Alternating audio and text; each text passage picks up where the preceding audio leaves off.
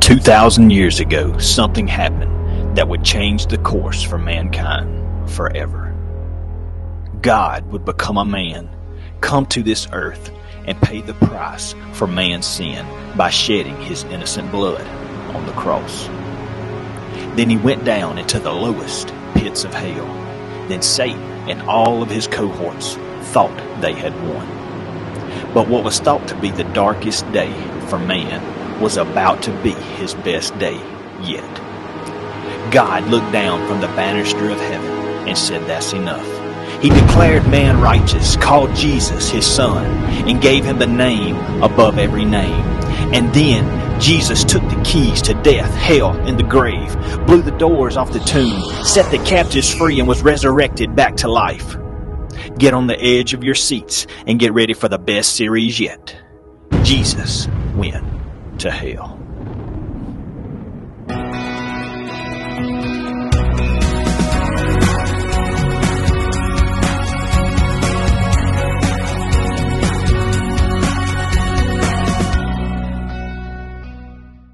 Glory be to God. Welcome to another Bible study. We are continuing on the lines of Jesus went to hell. This is a new series that we have started for Easter. It's our Easter series. And we are going to talk about if Jesus went to hell. What part of hell did he go to? Why did he go to hell? What did he do while he was there? How did he come out of hell? Whatever. I mean, there's all kind of questions about what happened. What happened while he laid in that tomb for 3 days? That's right. So, and this is, I'm telling y'all, this is going to stir some people up right here. It does. This series will edify you. I know it's some interesting stuff that we're going to talk about here in the beginning that of this series or whatever, of this actual Bible study that may not seem very edifying, but what it'll open up to you for the end of this series, I would say, my gosh, whew, I'm telling you, it's going to light you on fire. It's awesome. It's some good stuff. You're going to see how much Jesus loves you, and I'm telling you, it's going to take your level of your faith to another level. You're going to see what he went through. Yep. Because that we got movies and things like that kind of show us what he went through at the whipping post, what he went through on the cross and things like that. But I mean, that's just part of it. Yep. I mean, that's just the physical side. I mean, what we're talking about today is the spiritual side that he went through. Yep. So we want to encourage you to watch the entire series. Go watch the entire playlist. And last week, or I say last week, the last or the first one, we talked about how Jesus died twice. And if that don't get your curiosity up, I mean, just the title makes you think. That's right. Just go watch it. Just go watch it and see what you think. But today we're going to talk about the 5 compartments of hell, or really you would say the 5 compartments of the underworld. Yep. Because a lot of people just call everything that is under this earth, they call every one of the compartments, as in paradise, the abyss, they call all of it just the general word hell. Yes. And that's what we're going to talk about today. There's 5 different compartments of hell, or what you would really say, like Dave said, the underworld. Mm-hmm. So today we're going to start out. You want to start out with Tartarus being the first one. The first one of the 5 is Tartarus. This is an actual place under your feet right now. Think about that. It's an actual place in the underworld. And I'm going to let Dave open up with some scripture, and we're going to show you exactly what Tartarus is and who's there. So the first scripture I want to share with you is in 2 Peter chapter 2, verse 4. And it says, "For if God did not spare the angels who sinned," and if you want to know more about that, this right here, you're going to have to watch our series on the Nephilim. Yeah. And why God flooded the earth.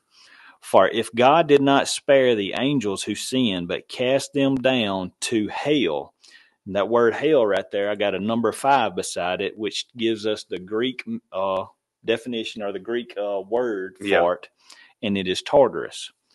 So it says, but God cast them down to Tartarus. So it didn't actually cast them to hell.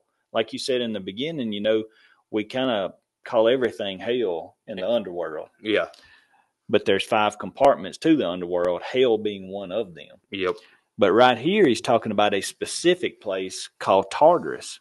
And it says, and he delivered them into chains of darkness to be reserved for judgment. And in verse 5, it says, and God did not spare the ancient world, he's talking about Noah, but saved Noah, one of 8 people, a preacher of righteousness, bringing in the flood on the world of the ungodly. So the angels that committed these sexual sins, they had their own personal place. This word hell, which comes from the word Tartarus, and that's not even the Greek word. That's how we translate it or whatever. It is the only time that it is even used in the New Testament, the word Tartarus. And the only group of people or the group of spirits that go to this place Tartarus of the underworld that are even there right now are these fallen angels that committed the sexual sins from Genesis chapter 6. And like Dave said, go watch that series. And God spared not these angels that sinned, but he cast them down to Tartarus. All right, so this is one of the compartments of the underworld. Mm-hmm. Now look at 1 Peter chapter 3, verse 18. For Christ also once has suffered for the sins of the just and for the unjust, that he would bring us to God, being put to death in the flesh, but quickened by the Spirit, by the Spirit he also went and preached unto the spirits that were in prison, which sometimes were disobedient, when once the long suffering of God waited in the days of Noah while the ark was preparing, wherein few that was in 8 souls were saved by water. So he's telling you right here that the spirits that were in prison, that was the fallen angels from 2 Peter chapter 2, verse 4.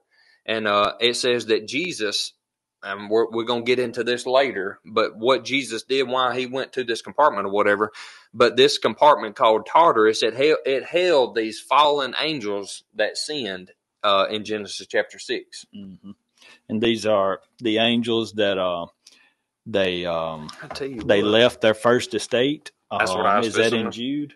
That's what I was fixing to read. Go ahead and flip over there and I'll let you read that. But these are the angels that left their first estate or their first habitation, you could say. Yeah. And they came down. And when you read Genesis chapter 6, it says that you want to read that? Yeah, I'm in Jude right here. Go ahead. And the angels which kept not their first estate, but they left their own habitation. And what he's talking about is they left their spiritual bodies and became something else or whatever, and took on a mortal body or whatever. A human body. A human body. And the angels which kept not their first estate, but left their own habitation, he has reserved in everlasting chains under darkness unto judgment of the great day, even as Sodom and Gomorrah. And what he's talking about is these angels, they're going to be in Tartarus until the great white throne judgment, the great day of judgment. That's right. Yep.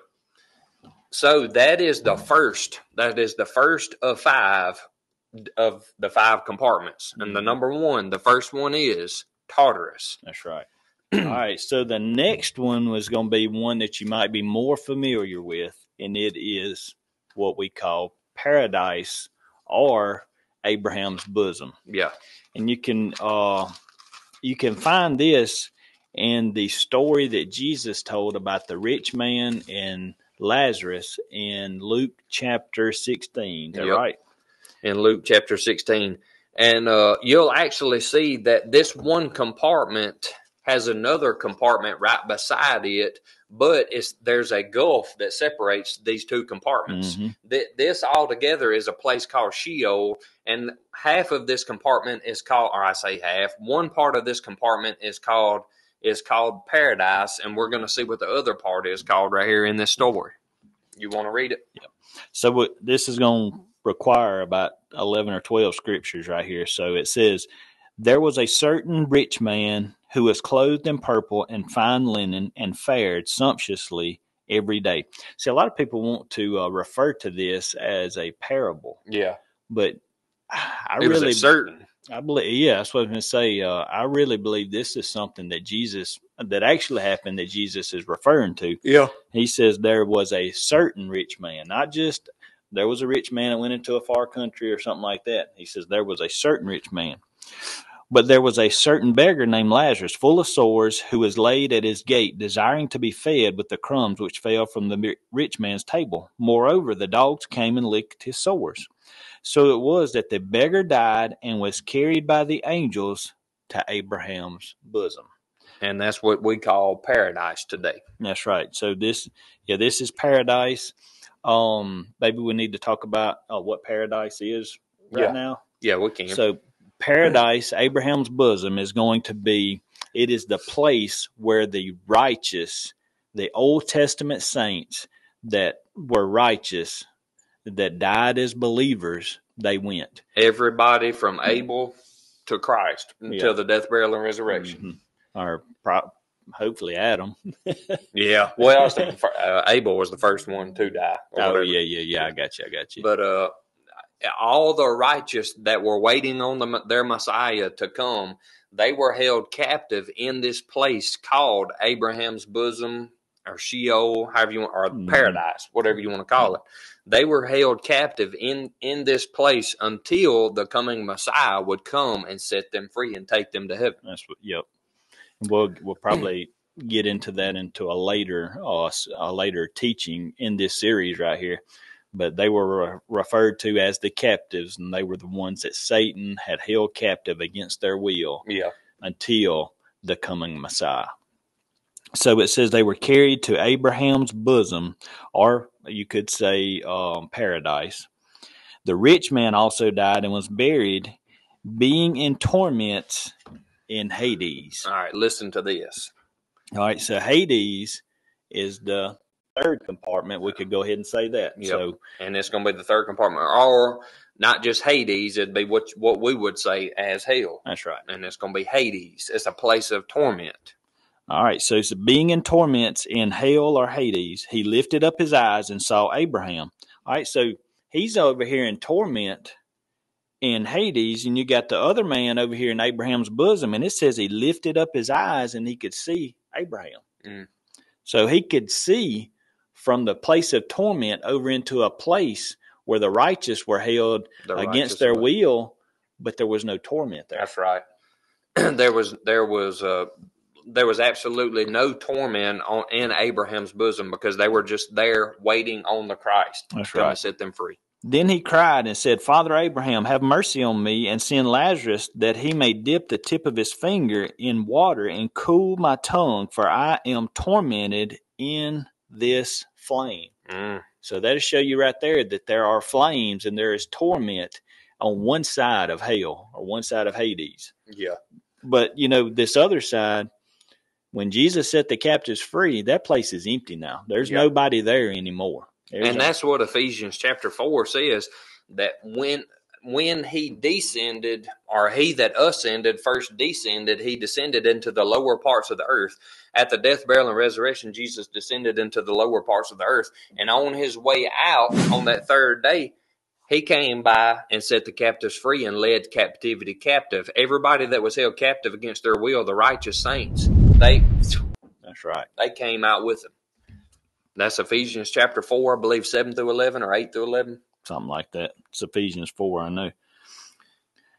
All right, but Abraham said, Son, remember in your lifetime that you received your good things, and likewise Lazarus evil things. But now he is comforted.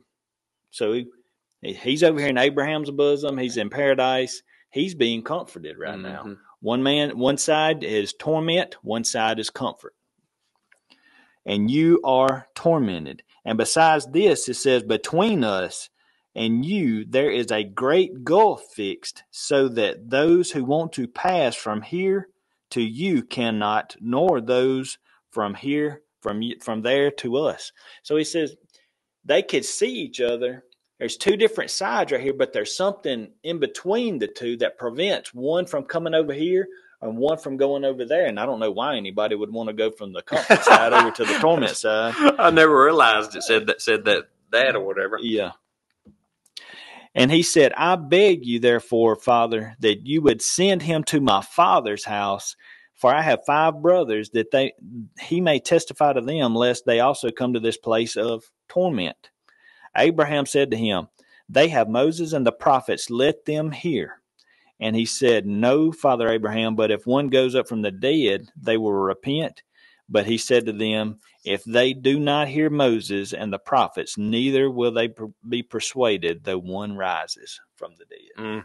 So first, we seen a place where the fallen angels that committed the sexual sins, they went to a place called Tartarus. Mm-hmm. And now, just in Luke chapter 16, we seen another place that was a place called Sheol, where it contains paradise, or Abraham's bosom, and it contains a place of torment called Hades, or hell. Mm-hmm. All right, so that's 3 compartments that we've had already. We have a place where the angels go. We have a place where the righteous went. Everybody from Abel to Jesus that died, the righteous that died, waited on the Christ, they went waiting, and they were there in comfort. Mm-hmm. It was not a place of torment. And then the third one was Hades, or hell, which was a place of torment where the unrighteous go, and they wait until they actually will be resurrected at the great white throne.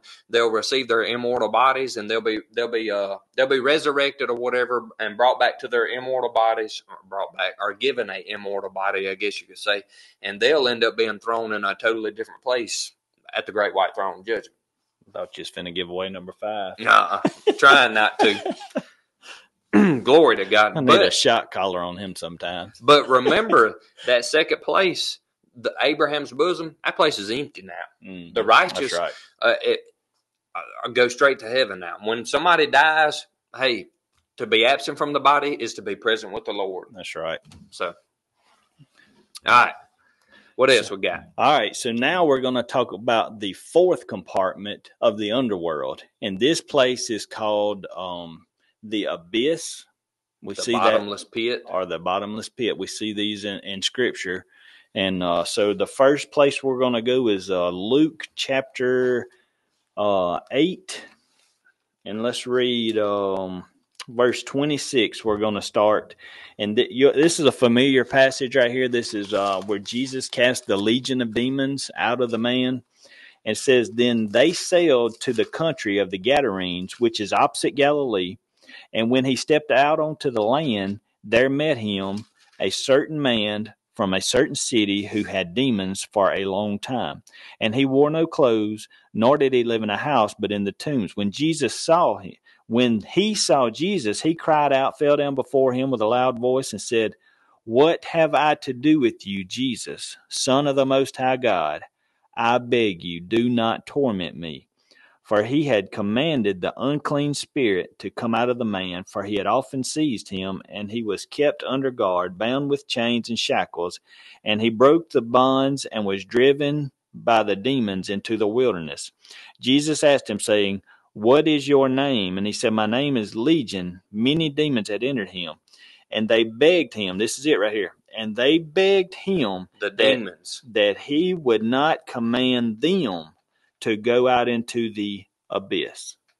So we can see a 4th compartment, and we're going to see in just a second that this abyss is another place or another compartment of the underworld, and that this is a place for demons, demons to dwell. Mm-hmm. That's right. Glory to God. Now, you want me to get Revelation? Yeah. All right, now look at Revelation chapter 9. And this is actually during the 7 years of tribulation when the trumpets and seals and all these things are taking place. Listen to this. This is Revelation chapter 9, verse 1. And the 5th angel sounded, and I saw a star fall from heaven unto earth, and to this star, to him was given a key to the bottomless pit. And that bottomless pit right there is referring to the abyss or the bottomless pit. This is all the same place. And he opened the bottomless pit, and there arose out of the smoke of the pit as the smoke of a great furnace. Hold on. And the sun and the air were darkened by reason of the smoke of the pit. And there came out of the smoke locusts upon the earth, and unto them were given power as the scorpions of the earth have power. All right. Right there where he's talking about locust, that is not talking about natural locust. This is actually talking about demons. And we're going to get into that in just a second.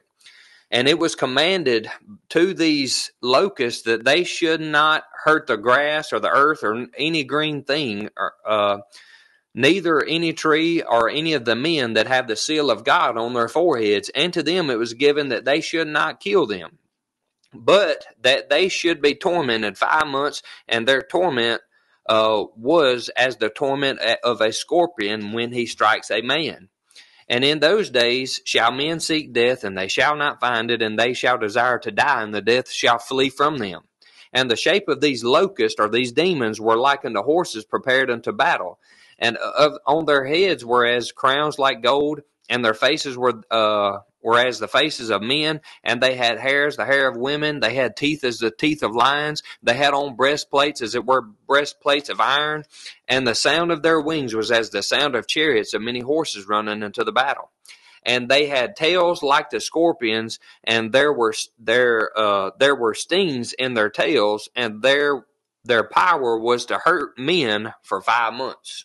Mm-hmm. And this ain't an eschatology teaching, end times teaching or anything, but he's talking about the men that had received the mark or whatever. And they, verse 11, and they, the locust, these demons, they had a king over them, which is the angel of the bottomless pit, or the angel that came out of the bottomless pit. It's actually what it's saying. So we see that there was another angel, and I don't know what this angel did to get to be thrown into this bottomless pit, but they had a king over them, which is the angel of the bottomless pit, whose name in the Hebrew tongue was Abaddon, but in the Greek tongue his name was Apollyon. So, and what that refers to as the destroyer, or the one that causes destruction. So there was an angel in the bottomless pit that was king over demons, and during the 7 years of tribulation, God sends an angel to come and unlock the key to release these demons and angel upon the earth. He says, don't kill anybody, or don't touch any, or harm any man that has the mark of God on his forehead. Don't hurt the green grass, don't hurt the trees, and all these types of things. But this is the fourth compartment right here, and it's known as the abyss. And this is not Tartarus, where the fallen angels are. This is a totally separate compartment. Well, it's just like when we read a while ago in Luke 8, they begged Jesus, please don't cast us into the abyss. Yeah. So that means they could have been cast into the abyss. Yeah. And that, like you said, demon spirits or whatever, or that's what's going to come out or whatever with all these powers during the Great Tribulation. And there is a fallen angel in there that's going to come out with them, and he's going to have power over them. He's going to be their king. Yep. So, glory to God. In the abyss right here, in the fourth compartment, we see that there is demon spirits in there, and we see that there is a fallen angel. At least one fallen angel. At least one. So we're going to go over here now. And two, all right, so when you was reading a while ago, back up here in verse 1, and it talks about how the key was given to that angel, the fifth angel or whatever, to the bottomless pit. My Greek right here, it's got a number 4 beside it. When you go down here and read it, it says shaft of the abyss. So you just figure, that abyss has got a shaft coming up, a tunnel coming up or whatever. Huh. That's pretty cool there. So he's got a key that unlocks this pit tunnel right here. Yeah. And it is leading down into the bottomless pit or the abyss right here. All right, so we come over here to chapter 20 of Revelation, and let's see. So this is after the Great Tribulation is over with right here, when the beginning of the millennial reign starts. He says in verse 1, then I saw an angel coming down from heaven, having the key to the bottomless pit. Yeah. So we just seen the fifth angel had the key to the bottomless pit. Now here comes the angel back down with the key to the bottomless pit and a great chain in his hand. Yeah. This is at the second coming right here. This is at the second coming of Jesus Christ, when he comes down and sets his feet back on this earth. Yep. Back on Mount Olive. He laid hold of the dragon, that serpent of old, who is the devil and Satan. All right. So you just think about this right here. a lot of people, you see pictures and stuff like this with Jesus fighting the devil, arm wrestling the devil and stuff like that. Jesus don't have to come do anything right here. One angel comes down with a chain in his hand, and it says he takes hold of the devil. So can you imagine what Jesus would do if he got a hold of him? Good gosh. It's no competition. Jesus said in Matthew 28, all authority in heaven and on earth, all power in heaven and on earth has been given unto me. That's right. So he says, he laid hold of the dragon, the serpent of old, who is the devil and Satan, and bound him for 1,000 years. And he cast him into the abyss, or into the bottomless pit. And he shut him up and set a seal on him, so that he should deceive the nations no more till the 1,000 years were finished.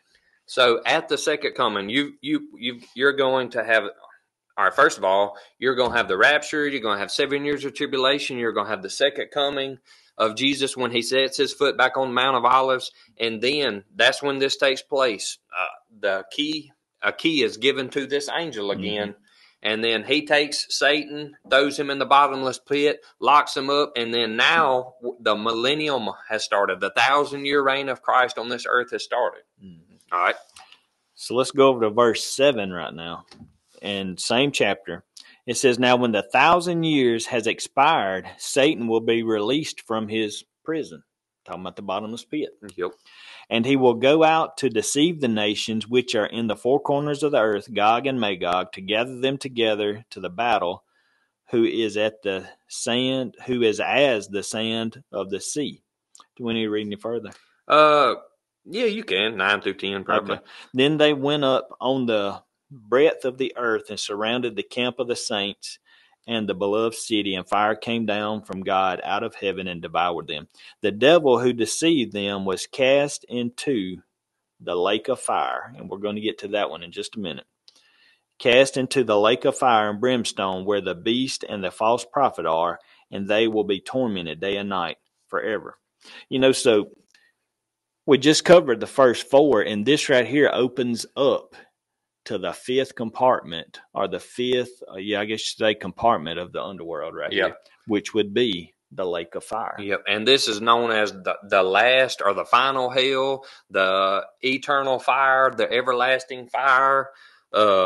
Nobody goes to the lake of fire until the end. Except for the false prophet or whatever, the beast, which is, I don't believe is actually a person or whatever. Yeah. But it says that, verse 10, and the devil that deceived them, this is at the great white throne judgment, right before the great white throne, if I'm not mistaken. The devil that deceived them was cast into the lake of fire and brimstone, where the beast and the false prophet are, and shall be tormented day and night forever and ever. You want to keep reading? Yeah. Then I saw a great white throne. All right, so now we're talking about the great white throne judgment. This is at the end of the millennial reign. This is the wrap up. This is the end right here. Then I saw a great white throne, and him who sat on it, from whose face the earth and the heaven fled away, and there was also found no place for them. And I saw the dead, small and great, standing before God, and the books were open. And another book was opened, which was the book of life, and the dead were judged according to their works, by the things which were written in the books. The sea gave up the dead which were in it, and death and Hades, which are hell, which we read a while ago with the rich man and Lazarus, which was the 3rd compartment that we talked about. Death and hell delivered up the dead which were in them, and they were judged, each one according to their works. Then death and hell, or death and Hades, were cast into the lake of fire. This is the second death, and anyone that did not have their name written in the Lamb's book of life was also cast into the lake of fire. So we've seen Tartarus, where the fallen angels went. The angels from Genesis chapter 6 that committed the sexual sins. We've seen a place called Paradise, or Abraham's bosom. This was a place in Sheol. This was the second compartment where the righteous that died waiting on Christ, everybody from Abel to Christ, where they went. All right. Then you've got the third place called hell, where all the unrighteous go when they die, waiting on this, what we just read in chapter 20 of Revelation right here. They're waiting on the great white throne judgment to be thrown into the lake of fire. All right, then we have the fourth one, which is the abyss or the bottomless pit, where there's an angel and demons, the locust or whatever. They're there waiting, and they're going to be turned loose during the 7 years of tribulation to have destruction on this earth and to harm men that take the mark upon their forehead or their hand or wherever. And then you've got the fifth one that we just mentioned or whatever, which is the lake of fire. Mm-hmm. And that is the eternal fire. That's the last hell. And hell, death and hell will be thrown into the lake of fire. Mm-hmm. Good gosh. And Satan, at the second coming, he's thrown into the bottomless pit. And then at the end of the 1,000-year reign, he's brought out of the bottomless pit and thrown into the lake of fire. 5 compartments right there. That's 5 compartments of the underworld. And I'm telling you, we had to break this down before we could go any further and show you where Jesus went when he went into the underworld. Yeah, like we're saying, this right here may not have been edifying. It probably was more interesting than it was anything. Informational. Yep. But what this will do for the rest of this series, you're going to start seeing some stuff. You're going to see how much Jesus loves you, what his death, burial, and resurrection means for you. And I'm telling you, like I said, this is going to take your faith to another level when you see everything that Jesus bought and paid for and why he did it. Whew. I'm telling y'all, I'm fired up. You do not want to miss the next part of this series. If you're not subscribed, go ahead and hit the subscribe button. And Jesus is Lord. And he is coming soon.